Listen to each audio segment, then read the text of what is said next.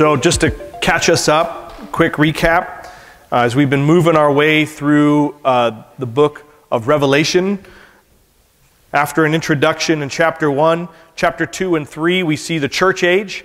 And through this church age time, there's 7 letters that are written. Those 7 letters speak to 7 literal churches in that time, to 7 church ages throughout history, through to 7 types of churches. It's a broad spectrum, and we are still living in this time. This is where we're at today. I believe we're at the end of the church age, but we are in the church age, still moving along through that. The next event to happen is the rapture. That is the next prophetic event that we are waiting for. Nothing has to happen for that to happen.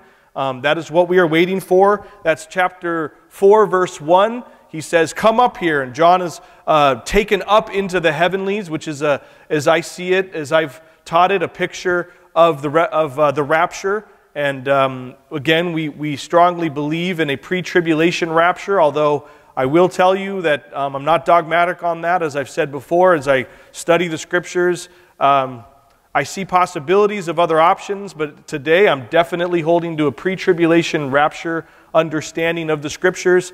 If certain things start taking place, well, I'll change my dogma or my doctrine on that, pardon me.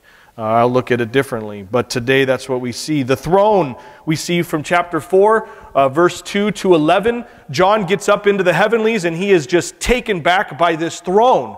And he speaks a lot about the throne, what's around the throne, and the one who sits on the throne. And he's just enamored by this picture, and we are just reminded that there is a throne, and one sits on that throne. He is king. He is Lord. He is sovereign, and we can trust him. And so there's this throne, and then in chapter 5 we see the Lamb takes the scroll from the right side or the right hand of he who sits on the throne. He's the only one who's worthy. There's no one else that is worthy. Only Jesus is worthy. The strong angel comes out with a loud voice and asks the question, who is worthy? And I almost see it as like the strongest angel in heaven declares, I'm not worthy, and none of you are worthy. Who is worthy? And John starts crying, but the Lamb steps up as one who had been slain, and he alone is worthy. He takes the scroll. And then we see in chapter 6 and 7, it's all 6 and 7. We went from 6, 1 to 11. We went through 5 of the seals. As Jesus takes the scroll, it seems almost immediate. He can't wait to get to business. Immediately he starts undoing these seals so that he can read the scroll, right? And every time he undoes a seal, something happens on earth. And we see the 4 riders that come out. We see the Antichrist comes on the scene, and he comes first in a peaceful takeover. Right? I don't think that it's entirely peaceful, but he comes speaking words of peace and giving some answers to what just took place, the rapture, right? And I got the answer. Here's the answer. We're all one. You know, and they didn't believe that. So we need to all come together in one government, one system, one monetary system. You know, we need one religion. We need to all come together, and the world's like, oh, this is great. We can finally have this, the thing we've been fighting for and looking for, right? And then this peace is taken away with the second seal, and men start killing men. And we'll talk a little bit more about that later this morning if we get there. And then a famine takes place with the 4th seal, and then death. Like there's disease, there's the animals turn on us, people continue to kill each other, people are starving. Like sometimes it's been given to you that first 3.5 years is just all peace. It's not. A lot of crazy stuff happens in that first 3.5 years, and we're going to see this morning it really gets crazy. Things really get ramped up. And then with the 5th seal, the outcry of those that had been martyred or were being martyred are under the throne, and they cry out to the Lord, how long? How long till you will avenge us, O Lord? It's just a little bit longer. And so that's where we left off. Now I would suggest that all of these things are kind of overlapping. Like, you know, it's not like there's a cutoff and the Antichrist is like quiet now. No, he's peacefully taking over this whole time, right? And then people are killing each other, that happens the whole time. And once famine starts taking place, that is just continuing on. And all of these things move us through pretty close somewhere to the nearing the end of the first 3.5 years. So all of these things just ramp up and ramp up and ramp up. And I believe the opening of the sixth seal gets us right there. Like when this starts happening, we're like right there. And I can't place an exact time. It doesn't give us an exact time. But when this one happens, certain things start taking place that tell us we're right there at the end of the first 3.5 years. And the next 3.5 years are just wrath and judgment being poured out. Like it is insane. And wait till you see what happens here. Revelation 6:17 says, this is after the sixth seal and before the seventh seal. He says, for the great day of his wrath has come, and who is able to stand? So this sixth seal gets us right there. Pardon me, wow, throat is really dry. Okay, so let's read a few verses together here. 6:12 through 6:17. And I don't know if any of you look at the note thing I make every week. Do y'all look at that? Yeah. And it's a question mark. I have no idea where we're going to end this morning, because we're just going to end when I run out of time, which maybe 2 verses. But we're going to read 12 to 17 and see what we can get. He says, I looked when he opened the sixth seal, and behold, there was a great earthquake, and the sun became black as sackcloth of hair, and the moon became like blood. The stars of heaven fell to the earth, as a fig tree drops its late figs when it is shaken by a mighty wind. Then the sky receded as a scroll when it is rolled up, and every mountain and island was moved out of its place. And the kings of the earth, the great men, the rich men, the commanders, the mighty men, every slave and every free man, hid themselves in the caves and in the rocks of the mountains, and said to the mountains and the rocks, fall on us and hide us from the face of him who sits on the throne and from the wrath of the Lamb. For the great day of his wrath has come, and who is able to stand? Now, I did not purposely pick this portion when all the kids were going to be in the room this morning, and I thought about that, I'm like, wow, maybe I should teach something else. But let me just say this to you kids. We shouldn't be here for this. And if we are, God will protect us by either taking us home or protect us. Don't be afraid of what we're going to see this morning. None of this is supposed to cause us to walk in fear. The Lord never tells us something to freak us out, right? The only thing you're supposed to be afraid of is going into eternity without Jesus. That should cause you great fear. Right? That idea should stir up fear in you. But if you have trusted Christ for your salvation, this should not cause fear. Okay, this is going to happen. This is definitely going to happen. But I wanted just to make that statement to you kids. You haven't been with us through all of this journey in Revelation. Don't let this cause fear. Let this cause you to recognize the need to tell your friends and your loved ones about Jesus. All right? This is what this should do in your life. Okay, kids? You with me? Because some of the stuff is, if we were here, it would be scary. To see these things happen would be scary, right? Tell your friends about Jesus. Be motivated with that. So, verse 12, part A, the first part of verse 12. I looked when he opened the sixth seal, and behold, there was a great earthquake. Now, I don't know about you, but it does seem like more earthquakes are happening today than when I was a kid. Now, I grew up in Southern California. So here in Michigan, earthquakes are always somewhere else, right? You're never like, oh, when's the big one going to happen here? Well, I grew up in an environment where we were always waiting for our state to fall into the ocean, right? That's what we were told was going to happen. Someday, the San Andreas Fault is going to blow all of this into the ocean. And then we moved to a house that literally looked at a lake that was caused by the San Andreas Fault. When I realized that, it was after we had already bought the house, and I said, you know what, honey? That lake down there, it's caused by the San Andreas Fault. She's like, well, at least we'll be the first to go. Like we'll just be done, But so earthquakes were something that, and I remember growing up, earthquakes were a big deal. I mean, I was there when the Northridge earthquake happened, and I remember it distinctly, things start moving and things start getting, all of a sudden, bam, and if you've never been in a big earthquake, it is quite hair-raising. It is definitely something that catches your attention. I've been literally thrown out of bed at 1 a.m. in the morning by an earthquake and woke up on the ground and things are shaking and something crashes in this room. And those were small. Those were 6.0s, 6.2s.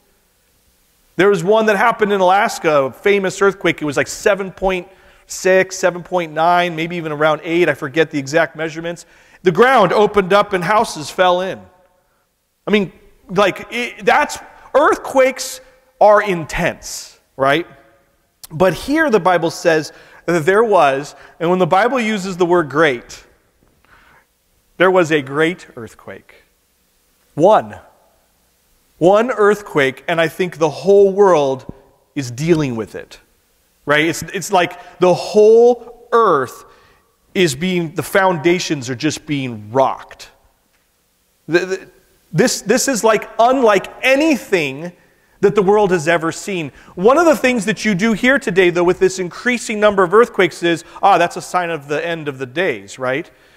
Maybe, but that's not what this is talking about. This is talking about a earthquake that rocks this world, that rocks everything. Nothing is not shaking as far as this is just massive, a massive earthquake. And the idea that we're going to see earthquakes coming before the end times comes from the Gospels. We see Matthew 24:7, the nation will rise against nation, the kingdom against kingdom, and there will be famines, pestilence, and earthquakes in various places. And you can read in Mark 13, very similar language, Luke 21:11, very similar language. But if you look at the way that Jesus laid these things out, it actually matches the seals.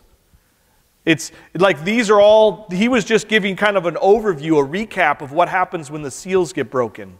So I almost think that what Jesus is talking about is actually placed in the time that we've been studying in Revelation and doesn't necessarily speak of things ramping up to the end times. Does that mean that there haven't been more earthquakes? Maybe there has. Or maybe we're just more aware of it through technology, the internet, instant news. You got to remember that we're getting information about things that are happening in places that you never heard about, but might have been happening in places before. Right? Just a thought, just to balance it. I don't know. But that's not the thing that makes me think we're in the end times specifically. There's earthquakes. No, there's a lot of things that make me believe we're in the end times, and maybe that's on the list. So, one of the things about the scriptures that I kind of had an epiphany in studying this little part right here. An epiphany for me, I'm sure other people have had this thought. It's not a new thought, I'm sure, but when you look at the scriptures, we say what? They're alive, right? It's God-breathed. Now, there is a modern-day narrative that would say, the scriptures mean something different today to us because we've learned certain things than they did to people back then. And, there's certain topics today that have come up in the church that many in the church are saying, we should accept these things and reinterpret what the scriptures say because of things that we've learned today. Let me just start by saying this. The truth of scripture has never changed. Has never, ever changed. What was true then is true now, right? And so when it comes to actual interpretation, it always meant what it meant. Jesus always meant what he meant. The words have always, that's never open for reinterpretation. And most of the things that are being negotiated today and re-looked at, reanalyzed, have come from social changes. Because our society has changed, we now need to look at, the scriptures have never cared what society they've been applied to. The truth has always been the same. Right? So that's just bunk, right? Science has learned more stuff, so let's look at the scriptures. No. The scriptures continually debunk science. That's happened over and over and over again. What are you trusting, science or the scriptures? Pastor, you're going to pit yourself against science? Yes, I am. I don't trust the world's view on anything. Anything. I trust what Scripture says. And if Scripture contradicts the world's view on something, guess who's wrong? The world. The world is wrong. And sometimes, like I said last week, we're going to look crazy. Who cares? As long as I'm following what the Scriptures say and doing what God wants me to do, I don't care who thinks I'm crazy. Listen, y'all know me well enough, you know I'm crazy, right? So who cares? Who cares? But so just to lay all that down to say this, although the truth in the Scriptures never changes, there is some understanding and perception that can change. And I do believe that certain Scriptures speak louder to certain generations. Would you agree with that? When we're reading Revelation, we're seeing things from wow, puzzle pieces have set up. Just the simple fact that Israel is back in the land. For 2,000 years, that hadn't happened, and they started reinterpreting Scripture to try to fit what they're seeing around them. And lo and behold, what God said, He really meant Israel's back in the land. They just didn't wait long enough, right? And for years and years, they would read Revelation, and they would read different things, and they would try to say, oh, maybe that's... And think about it, if you were in medieval times, you would see different things and you would try to apply those things to maybe the military might of the day, right? Those things are catapults. For sure, that's a catapult. Well, no. Are we using catapults today? No, we're using missiles, right? And we don't even know some of the technology that they might have. You get what I'm saying? So when I read these passages here in Matthew, and I don't apply them to what's happening so much in my life, I think this is a portion, Matthew 24:7, 13:8, where Jesus' words are going to resound to the Jews who are still here after the rapture. These words are going to impact them in a unique way. Not that it doesn't impact me and speak to me now, but are you following with me? Are you tracking with me? It's just the Scriptures speak louder they do to me in my life, right? I'm reading through the Scriptures, and certain times I go through those passages and they're just not, and then I read those passages, and man, they're just hammering me at this point in my life, because it's alive, people. This Word is alive, and the Holy Spirit takes it and works deep things in our hearts and in our lives. All right, so moving on. The second half of chapter 6, verse 12. And, so this crazy earthquake, everything's shaking, and when you get down to the end of 6, they say they go into caves. Maybe there's no house left. I mean, think about that. Maybe the only thing that's left is caves. Everything has fallen. It's just look around. Okay, there's a cave. I'm going to go in there. I don't know. And the sun became black as sackcloth of hair, and the moon became like blood. Now, again, over the past few years, we've heard an awful lot about blood moons. The blood moon. Who here heard something about the blood moon? Did it freak you out a little? Maybe some of us got a little concerned. Whoa, what's this about the blood moons? We've never had this many blood moons. Oh, guys are writing books about blood moons. They're doing large seminars on blood moons. Listen, the fact that the blood moon lines up with the Jewish calendar is because the Jewish calendar is a lunar calendar. It's a lunar calendar. Everything the moon does is going to line up with it. That's just, no. And this right here, this is not like something that's happened before. This is unique. This is something that's happening right here in history that's crazy. The moon turns to blood. And it's not just a common occurrence. Oh, this has happened 72 times in the last 2,000 years. By the way, that's about right. It's like 68 times or something there's been a blood moon. Guess what? Always landed on a special day in the Jewish calendar because it's a lunar calendar. So that's not a sign. And what people do when they make us look foolish, because they start telegraphing things out and saying September 23rd. Anybody hear about that one? Did I address it? That's the first time. Because there's nothing to it. Because no man knows the day or the hour. And we're not supposed to be looking for signs in the heavens to tell us when Jesus is coming back. He told us just to be ready. Be ready. Every minute, every hour, every second. Be ready. Because you don't know when I'm coming back. You don't know when this thing is going to happen. So don't get tripped up by those things. But this one, if you're here for this one, which I don't think we will be, but if we are, it's going to be unlike anything you've ever seen. It's going to be crazy. The moon is going to turn like blood. Now I saw, did all you see the blood moon? Did any of you see it? I saw it. It was slightly tinged red, right? I mean, it was pretty cool. It's like, wow, that's cool. But I don't think it's this. I think this is like, oh, there is a red moon in the sky. And maybe it's moving, blood. I don't know. What does this mean? And the sun becomes black. Oh, some would say, well, yeah, that's because there was a giant earthquake and all the smoke that goes in. No, I just don't think that that's how these things, I think it's something supernatural. I think this is really insane. These two great lights and the luminaries, they are given as signs. They are given as signs, but not to the church. These are signs to Israel.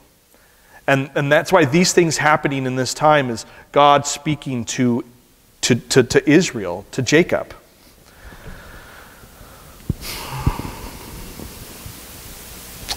Signs.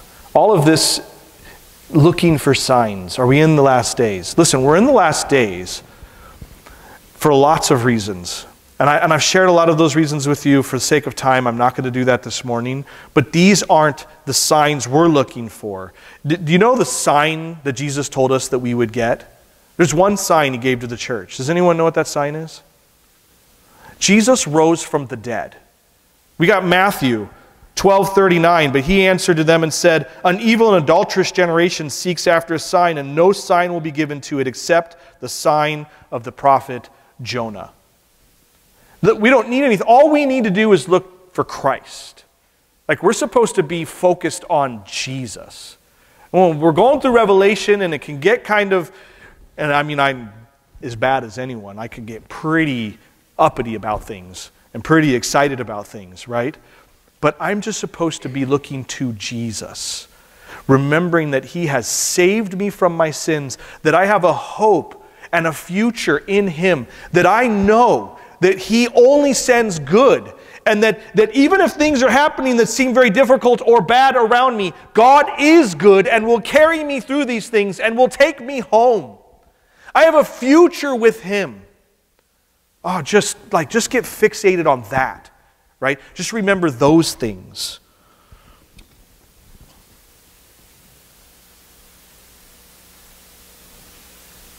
I believe that this event is going to be unlike anything this world has seen. Absolutely nuts. And it gets crazier. Are you ready for this? Verse 13. And the stars of heaven fell to earth. And the stars of heaven fell to earth. Well, Pastor, that's obviously figurative. That is, Pastor, that has got to be spiritualized. Why? Why? Why do you believe that?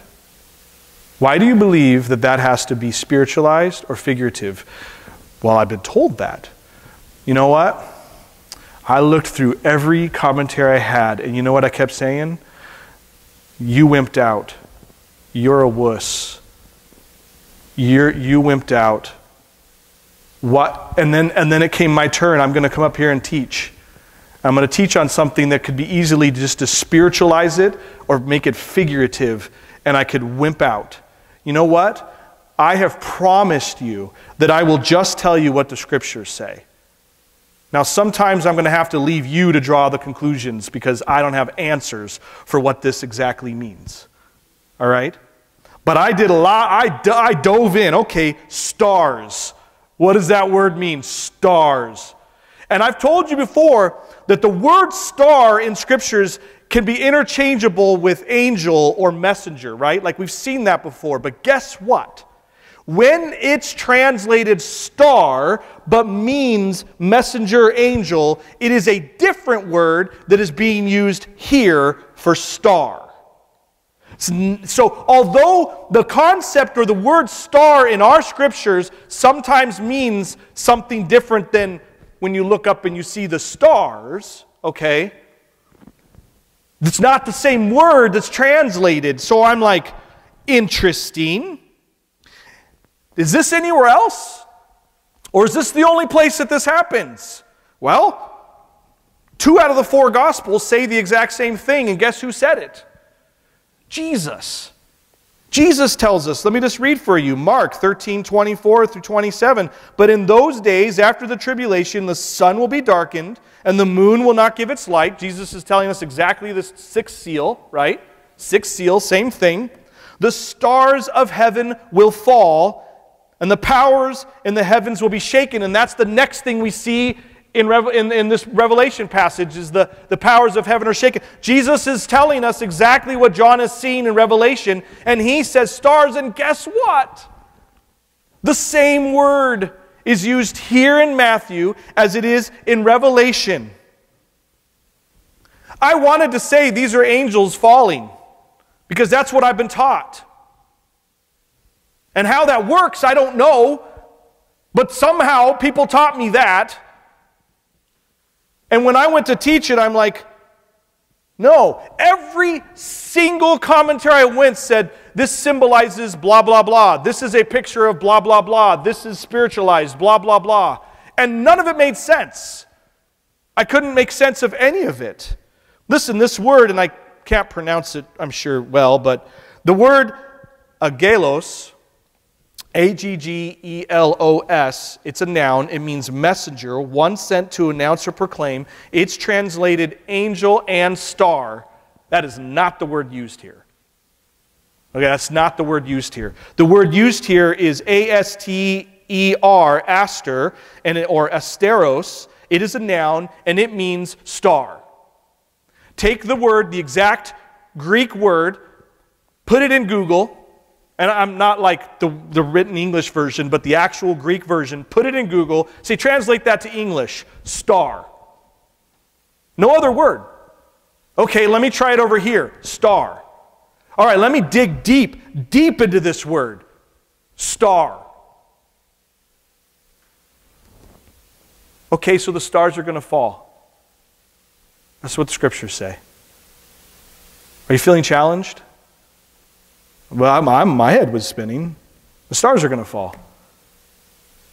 That's crazy, guys. I don't even know. I don't even know. The real argument comes down to this. Are you going to take the scriptures literally and figuratively? If you're going to switch to figurative here, when did that happen and why did that happen? So is the earthquake figurative? Well, no one says the earthquake is figurative. They all say, oh yeah, that's an earthquake. That's what that means. Oh, so then all of a sudden we jump to figurative and the stars are not going to fall to the ground. I can't do anything but just tell you what, like, anything but me saying what I'm saying here would be me not being true and honest to what the scriptures are saying. The stars fall to the ground. Best I can tell, both John and Jesus are telling us that the stars of heaven are going to come crashing down on us. And it gets crazier. It gets crazier because look, verse 14 through 17 says, then the sky, okay, the moon is blood red, the sun is blacked out, the stars have fallen from heaven, have fallen to the earth, and then the sky it's receded, it's like rolled up like a scroll. The sky just gets rolled up. and every mountain and every island is moved from its place. When this happens, another shock wave is sent. This one isn't called an earthquake. And I think whatever is taking place in the heavens sends a shock wave. Something moves, the atmosphere has changed, something, and everything's just like BAM! Is it going to get crazy? Is this stuff not nuts? It's nuts. It's insane. What should this be doing in our hearts? Motivating us to tell people about Jesus. They can escape this. He's got an escape plan. He did all the legwork. He rose from the dead. He proved he is God. Trust him. Trust Jesus. This is coming. This stuff is real. This is coming. And I don't care if I sound like a madman saying it. This is what the Bible says. And I won't make excuses for it. And how do I know? So what do I think happens here, guys? I think the spiritual veil is rolled back. I think whatever is keeping us from seeing that throne, which is above us, whatever is keeping us from seeing the Lamb with the scroll, I think if you looked up right now, you're almost seeing a mirror. And what do we see in 1 Corinthians 13:12? For now we see in a mirror dimly, but then face to face. I think there's a spiritual or some mirror keeping us from seeing the reality that is right there. It's right there. And why would I say that? Because look what happens after this thing is just rolled back. This thing is removed. This curtain is pulled back. And the kings of the earth and the great men and all of these people, what do they say? Hide us from his face. What? Have you ever recognized what happened here? They can see the throne. They can see the Lamb.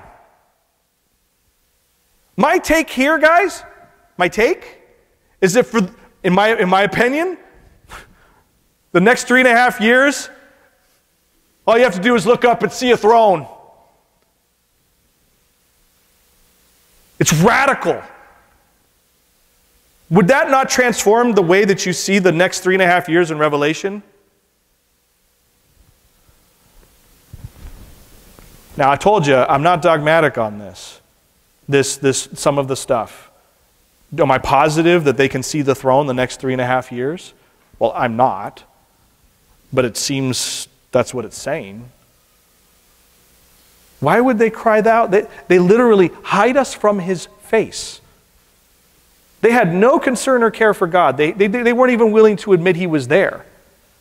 And all of a sudden, they're trying to hide from him. It's like mice in a petri dish. The light gets turned on, and the guy's looking down, and they scramble, or maybe more like cockroaches, I guess. Yeah, I just called everybody in that time cockroaches. That's not very nice. Guys, on this day, the whole thing gets blown wide open. The whole thing gets blown wide open. And here's the crazy part. Here's the mind-blowing, if what I'm saying is indeed what this is saying, which I challenge you, go study it. I did. And I felt like I could come up here and dance around and try to spiritualize this stuff and not just say plainly what it's saying, or I could man up and just tell you what it says. Right? I promised you, when I took this pastorate, I promised you from this pulpit that I will just teach you what the scriptures say. And sometimes that means I got to come up and say, hey, you know what the Bible says? The stars are all going to fall on us. Yeah, but how can that be, Pastor? I have no idea. Maybe we need to rethink what those things are. Are you saying? I'm saying I trust the Bible more than I trust science. I'm saying I trust the Bible more than I trust the narrative given to us by men. I'm saying whatever the scripture says, I'm going to bank on that. And whether it is, I have no idea. I have no idea. Super crazy thought. The stars are going to fall. The sky is going to recede like a scroll, and we're going to see well, hopefully we're up there looking down. Think about that! Hi. No, seriously.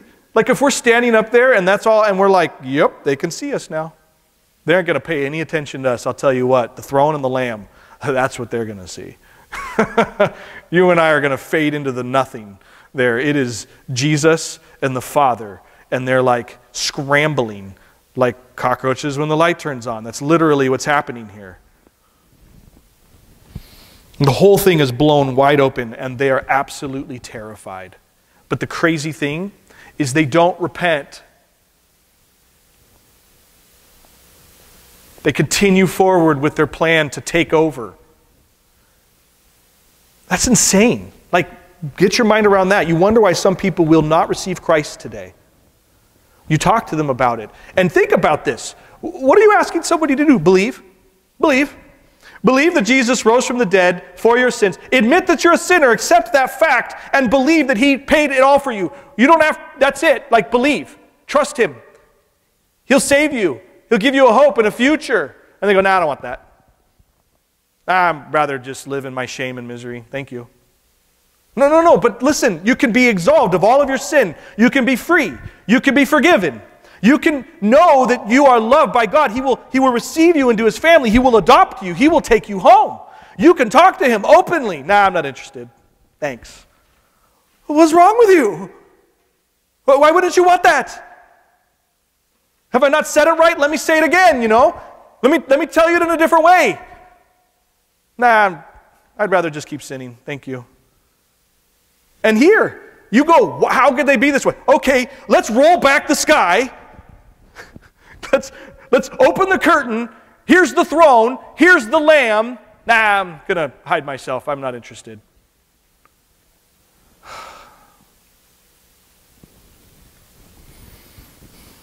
I do believe that this carries us into the second, like this is where we're like right at the doorstep, you know?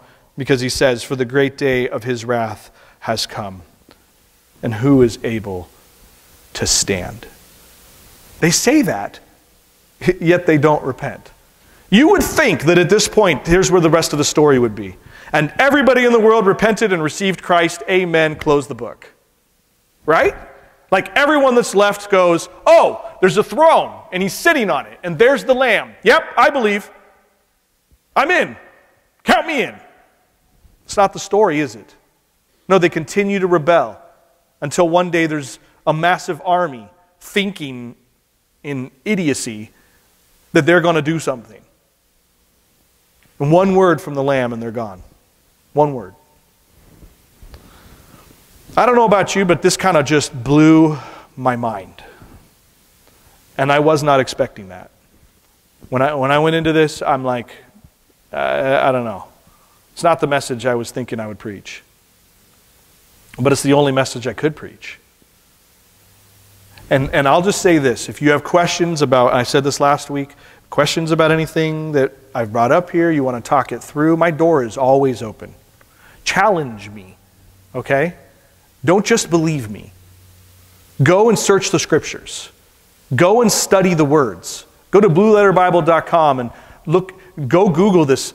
Study it. Do it. Don't ever just take any guy's word. Go to the scriptures. Let them speak. Let the Holy Spirit speak to you. All right? And if you come up with something different, come talk to me about it. Like, no, seriously. But when I studied it, I'm not spiritualizing these things because there's no warrant for that. The only warrant for that is the same warrant that would say, you know, the 7-day creation is not literal. You got to work evolution into that. Right? You have to make sure, because we know evolution is true, so you got to work that in. So then you start changing what that says. Let me just challenge you that the only reason you have a problem with what this says literally is some of the things you believe. Which are you going to question? Which are you going to question? Scriptures? Or what you believe? Are you feeling challenged? The end of this is simple. There is one who sits on the throne, and there is the Lamb who is slain for our sins. Don't go talk to people about I mean, you could if you get in a conversation, but we're here to preach the gospel, right? This is a family conversation. This is like what we know is going to happen, okay? But we go out and we share Jesus. We share his love. We share forgiveness of sins. We share the opportunity to know that they are saved. That's what we go out and preach. That's what we go out and talk about. Amen?